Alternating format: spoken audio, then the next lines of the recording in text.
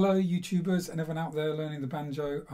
Here's another video this week for you to learn. It's another English tune this week, which is fun. It's a good tune to know if you ever get called upon at the last minute to play for a Morris dance. Not that there's much Morris dancing going on at the moment. There's not a lot of anything going on at the moment really, is there, with the lockdown. Anyway, this is a good one to have up your sleeve, along with the Wince to Gallop and Speed to Plough, two well-known staples of that sort of English melodian music. This is often played in G, so it's the right key on the banjo, and it actually falls quite nicely on the 5-string banjo in G tuning, which is good. So it starts out with a couple of hammer-ons. So we're going to hammer on the 2nd fret of the 3rd string, and then the 1st fret of the 2nd string, and then in fact we're going to do a 3rd hammer-on the 2nd fret of the 1st string. And then you're going to take that finger off before the brush thumb. So all together, it sounds like this. Hammer, hammer, hammer, brush thumb. Knock, cam, knock, cam, knock, cam, brush. 1, 2, 3, 4.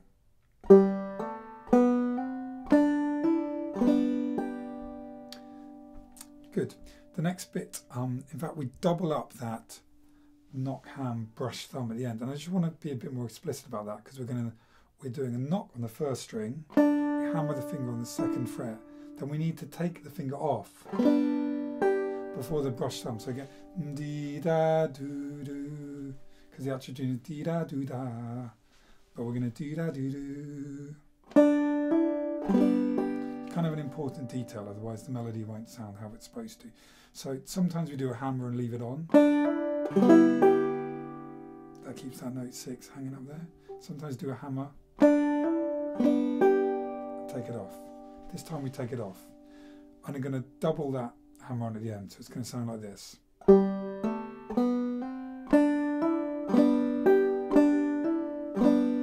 Let's play.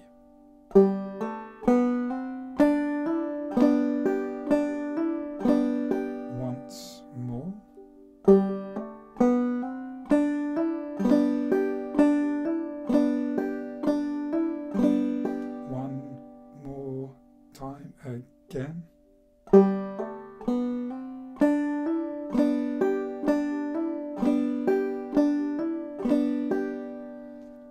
Now the melody travels down.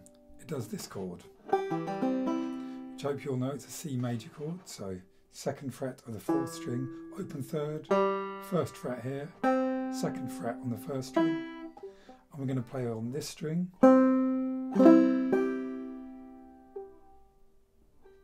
So we can't.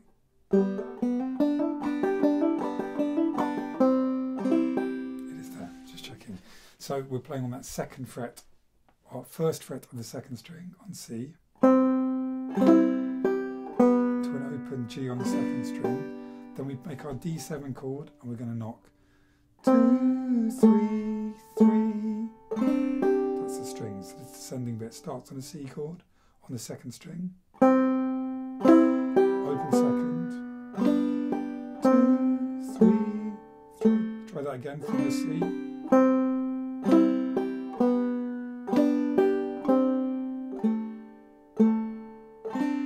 Let's try the bit with the hammers at the start, the question phrase. 1, 2, 3, hammer up.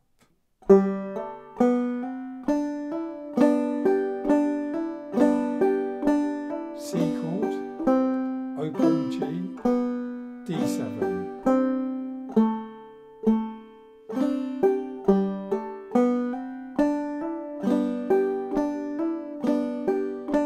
C chord.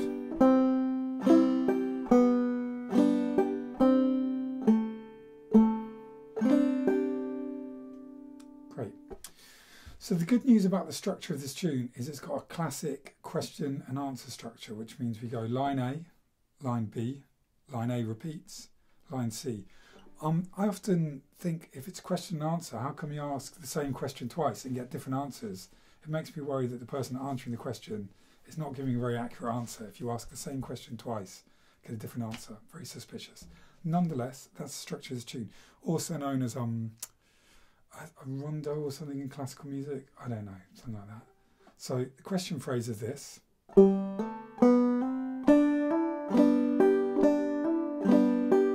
The answer phrase is the C, the G, and the D7. Then we do the question phrase again. The answer starts the same way, but ends differently. And this is very normal as well, that the second time it ends, it resolves. The first time it might end on a D7 and keep the tension, so you know the tune keeps going, but the second time it resolves. So for our second answer, all we're going to do is we're going to play the C chord, open second string on the G. We're going to reach our finger for the first fret of the second string as if we're doing a D7. We're going to knock that string and pull off, come down on the second fret of the third string, knock that string, and play open. So with the rhythm in place, that pull off at the end is knock, pull, knock, knock, knock, pull, knock, knock.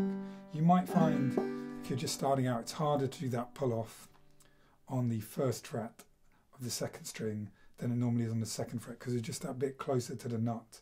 But just practice and make sure you try and keep the finger, you want the optimal position close to the fret there, not up here, but there.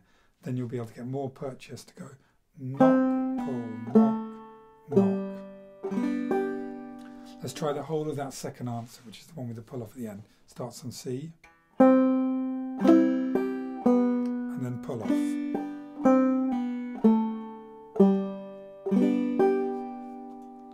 So we can now put the whole of the A part together. We go question phrase, which is hammering up. Answer phrase comes down and doesn't resolve. Question phrase hammers up. Answer phrase comes down and does resolve. Here we go. 1, 2, 3, 4.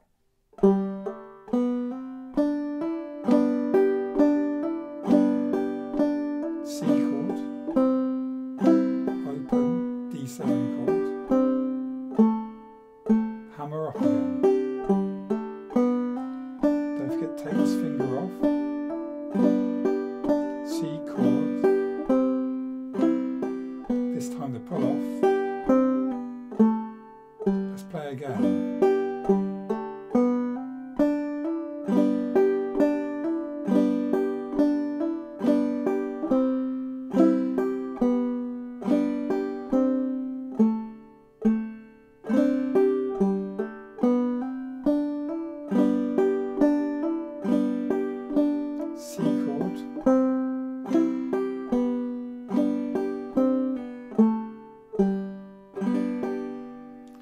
Let's have a look at the second part now. It starts up here on the 5th fret. When you go up to the 5th fret, as always, I want you to make sure you use your ring finger, or your little finger if you prefer, but don't go all the way up with this, because otherwise your whole hand position is up here. I mean, the only time we want to get that index finger on the 5th fret is when we're travelling up to banjo, upwards. But here we're going to go back down. So I'm going to use my ring finger probably. I'm going to go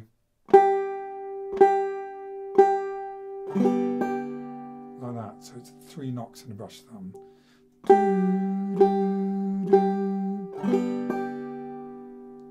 So we go. And then we go.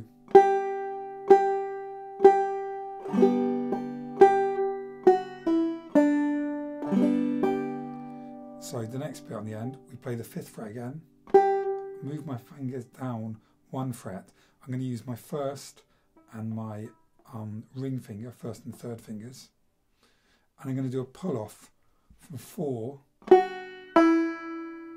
2, and then play the open string. So it goes 5, pull off, O.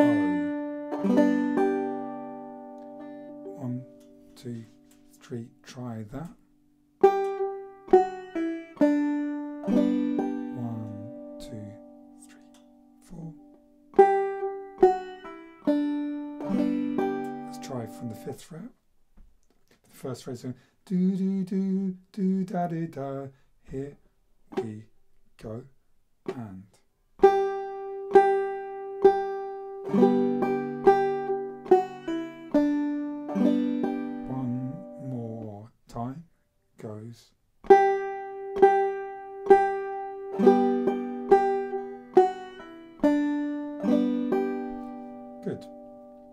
if you're having trouble doing that pull off, and I think I did this the last time just once in my initial demonstration show, you can always go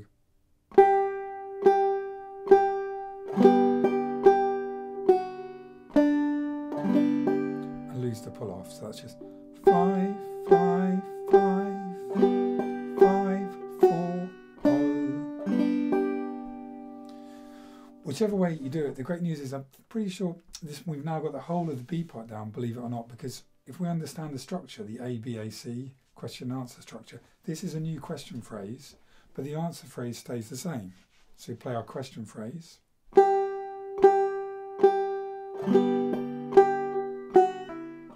we go to a C chord, open second, D7, up high again,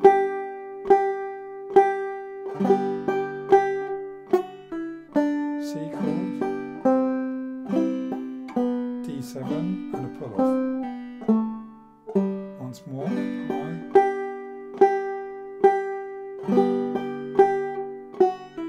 C chords, open second, D7,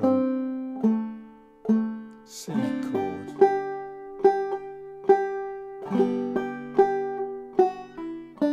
C chords, open, pull off to resolve. So that, in a tidy 12 minutes, is how to play the Speed the Plough all the way through. So let's try and play the whole thing now, all the way through. Oh, if you found this useful, please do like and subscribe and tell your friends, share. I've got more subscribers than I did even a week ago. It's nice to imagine all the people playing their banjos in their places across the UK or the world. Who knows? It's the internet, it's everywhere. Let's start from the start. We're going to do these hammer-ons. 1, 2, hammer up.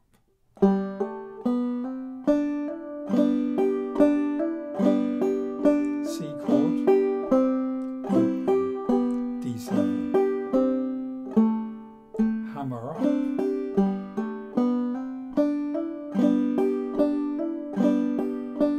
C chord, pull off, and again.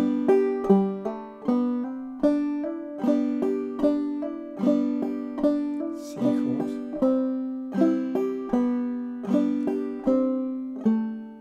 hammer up,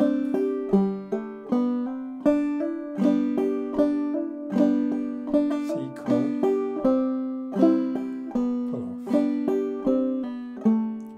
5th fret,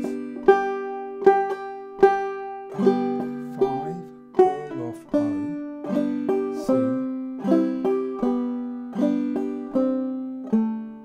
5th fret,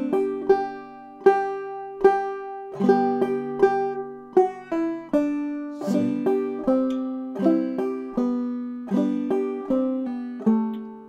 5th fret.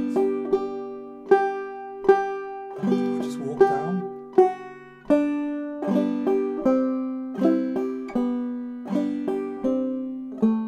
I'll walk down again from 5th fret.